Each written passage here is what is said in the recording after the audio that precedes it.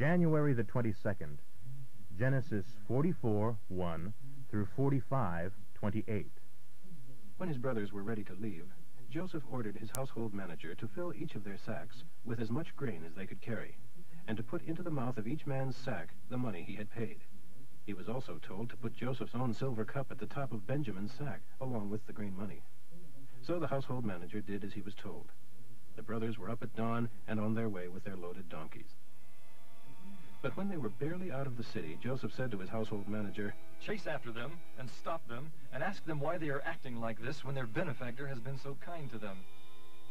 Ask them, what do you mean by stealing my lord's personal silver drinking cup which he uses for fortune-telling? What a wicked thing you have done." So he caught up with them and spoke to them along the lines he had been instructed. What in the world are you talking about? What kind of people do you think we are that you accuse us of such a terrible thing as that? Didn't we bring back the money we found in the mouth of our sacks? Why would we steal silver or gold from your master's house? If you find his cup with any one of us, let that one die, and all the rest of us will be slaves forever to your master. Fair enough, except that only the one who stole it will be a slave, and the rest of you can go free. They quickly took down their sacks from the backs of their donkeys and opened them. He began searching the oldest brother's sack, going on down the line to the youngest. And the cup was found in Benjamin's. They ripped their clothing in despair, loaded the donkeys again, and returned to the city.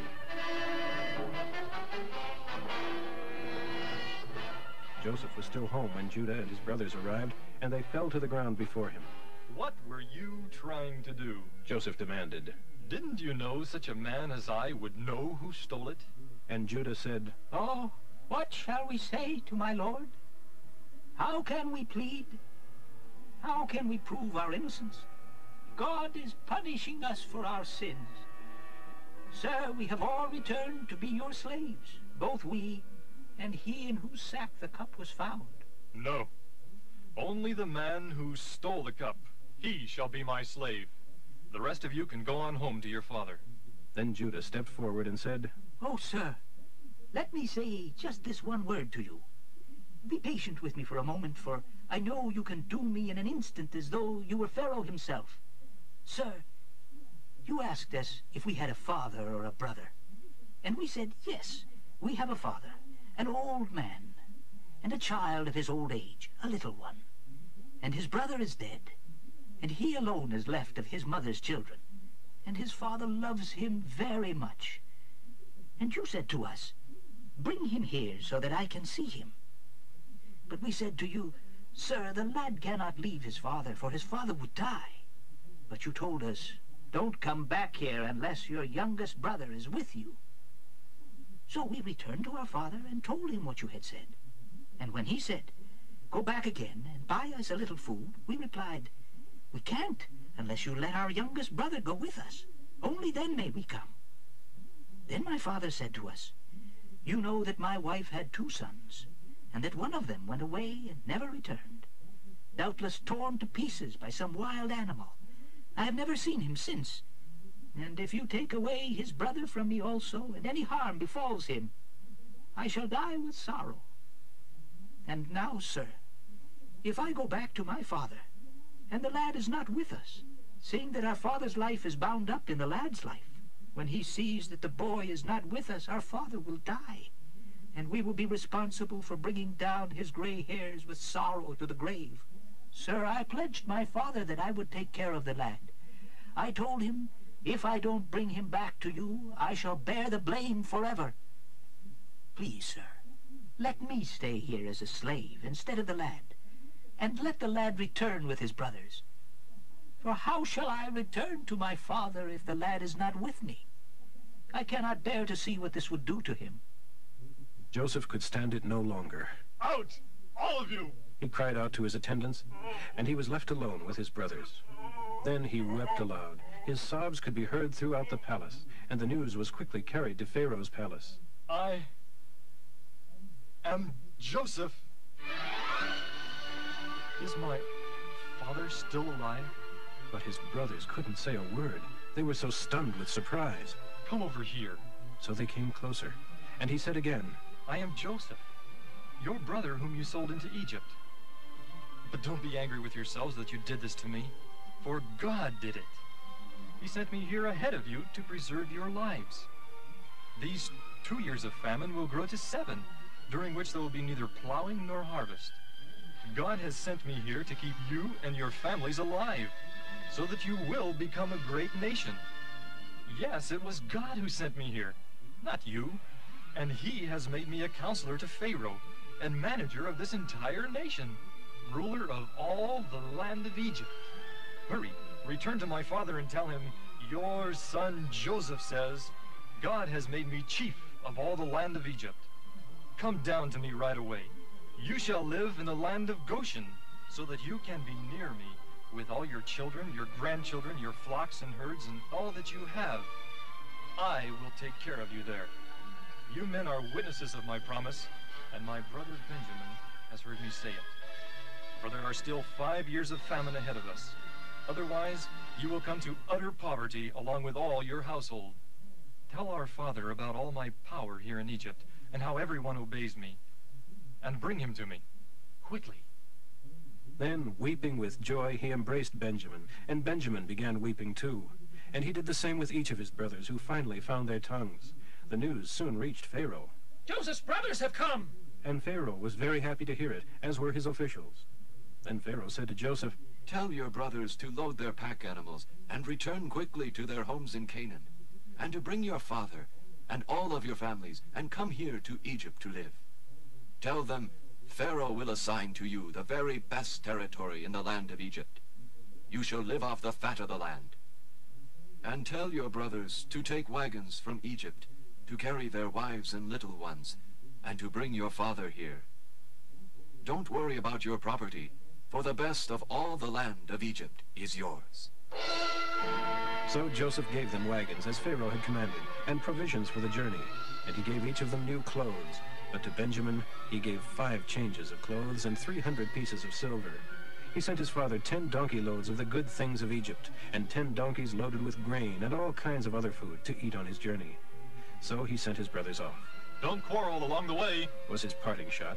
And leaving, they returned to the land of Canaan, to Jacob their father. Joseph is alive, and he is ruler over all the land of Egypt. But Jacob's heart was like a stone. He couldn't take it in.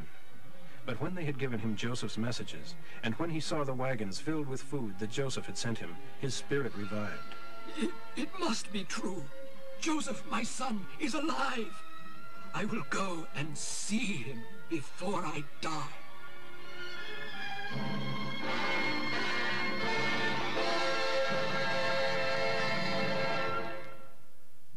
Matthew 14:14 through 36. So when Jesus came out of the wilderness, a vast crowd was waiting for him, and he pitied them and healed their sick. That evening the disciples came to him and said, It is already past time for supper, and there is nothing to eat here in the desert. Send the crowds away so they can go to the villages and buy some food. But Jesus replied, That isn't necessary. You feed them. What? We have exactly 5 small loaves of bread and 2 fish. Bring them here, he said. Then he told the people to sit down on the grass. And he took the 5 loaves and 2 fish, looked up into the sky, and asked God's blessing on the meal. Then broke the loaves apart and gave them to the disciples to place before the people. And everyone ate until full. And when the scraps were picked up afterwards, there were 12 basketfuls left over. About 5,000 men were in the crowd that day, besides all the women and children. Immediately after this, Jesus told his disciples to get into their boat and cross to the other side of the lake, while he stayed to get the people started home. Then afterwards he went up into the hills to pray. Night fell, and out on the lake the disciples were in trouble, for the wind had risen and they were fighting heavy seas. About 4 o'clock in the morning, Jesus came to them, walking on the water. They screamed in terror, for they thought he was a ghost, but Jesus immediately spoke to them, reassuring them. Don't be afraid, he said. Then Peter called to him. Sir, if it is really you, tell me to come over to you walking on the water. All right, the Lord said. Come along. So Peter went over the side of the boat and walked on the water toward Jesus. But when he looked around at the high waves, he was terrified and began to sink. Save me, Lord! Instantly Jesus reached out his hand and rescued him. Oh, man of little faith, Jesus said, why did you doubt? And when they had climbed back into the boat, the wind stopped. The others sat there awestruck. You really are the Son of God. They landed at Gennesaret. The news of their arrival spread quickly throughout the city, and soon people were rushing around telling everyone to bring their sick to be healed. The sick begged him to let them touch even the tassel of his robe, and all who did were healed. Psalm 18, 35 through 50. You have given me your salvation as my shield. Your right hand, O Lord, supports me. Your gentleness has made me great. You have made wide steps beneath my feet so that I need never slip. I chased my enemies. I caught up with them and did not turn back until all were conquered. I pinned them to the ground. All were helpless before me. I placed my feet upon their necks. For you have armed me with strong armor for the battle. My enemies quail before me and fall defeated at my feet. You made them turn and run. I destroyed all who hated me. They shouted for help, but no one dared to rescue them. They cried to the Lord, but he refused to answer them. So I crushed them fine as dust and cast them to the wind. I threw them away like sweepings from the floor. You gave me victory in every battle. The nations came and served me. Even those I didn't know before come now and bow before me. Foreigners who have never seen me submit instantly. They come trembling from their strongholds. God is alive. Praise him who is the great rock of protection. He is the God who pays back those who harm me and subdues the nations before me. He rescues me from my enemies. He holds me safely out of their reach and saves me from these powerful opponents. For this, O Lord, I will praise you among the nations. Many times you have miraculously rescued me, the king you appointed. You have been loving and kind to me, and will be to my descendants. Proverbs for today, 4:11 through 13. I would have you learn this great fact, that a life of doing right is the wisest life there is. If you live that kind of life, you'll not limp or stumble as you run. Carry out my instructions. Don't forget them, for they will lead you to real living.